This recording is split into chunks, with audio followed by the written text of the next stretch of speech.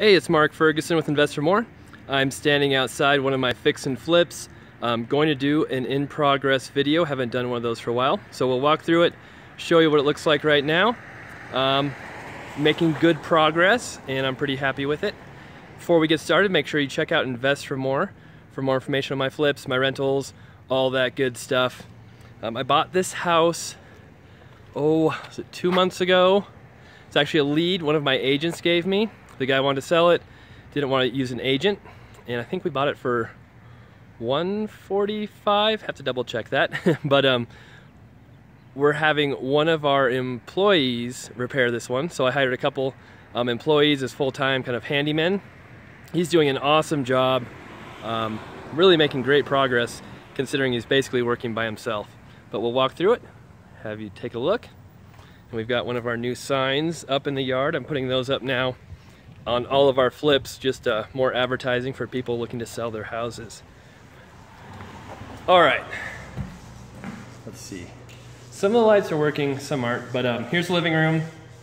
You can see we've painted, have trim in. These are hardwood floors we'll refinish. The windows are not in yet, but they'll be in soon. See everything here. That's the new thermostat. We've got the furnace and AC in. There we go, there's a light. Here's one bedroom.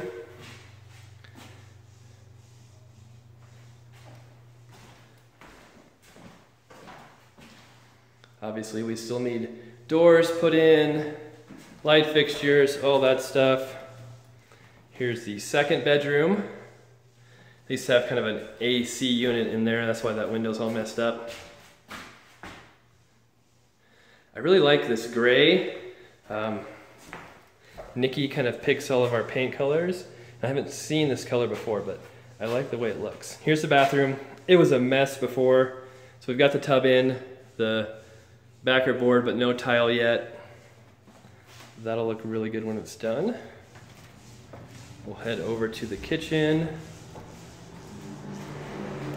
Right here, as you can see. There we go.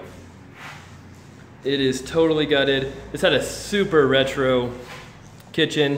It was kind of cool, but not cool enough to save. So redoing all of that. And we'll go downstairs where you will see the biggest changes. All right, so if you look at the before video, I do a before and after video, just about all of my flips. This was one big room down here. So we added that wall, added the egress window, so it's a legal bedroom, and then added this closet as well. And it might seem kind of funky to have the door right there in the bedroom, but that's because we've got those heat vents right there, and the doors would be super short and really weird if we'd put them on the other wall. But that'll be a good sized bedroom. Still a decent sized family room. Kind of weird having a closet in your family room, but it was much easier just to leave it, put on new doors and take it out. And this bedroom here had paneling in it before, so we drywalled everything, redid the whole room.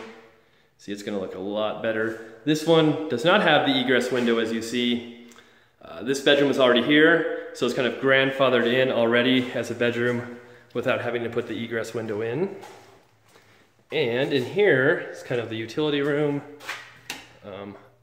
Lights are, oh, there we go. So this was just one big room before, had a huge furnace. That's all brand new.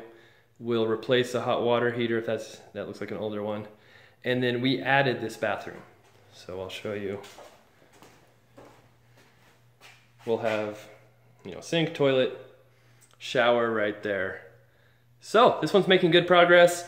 Like I said, pretty much one guy doing most of the work. We sub out for electrical. This house needed almost all new electrical. Sub out for plumbing, sub out for roof, but then he did all the drywall, all the paint. He'll do all the doors, fixtures, kitchen, bath.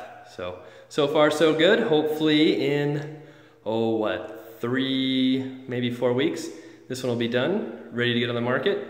And I'm guessing it'll be worth around $240. Like I said, we bought it for $145. We save a lot of money when we use our own people to do the work, so we'll probably have 25, 30,000 into this one. So we'll make a decent profit and keep moving on. Thanks for watching, and hope everyone has a great end to their summer.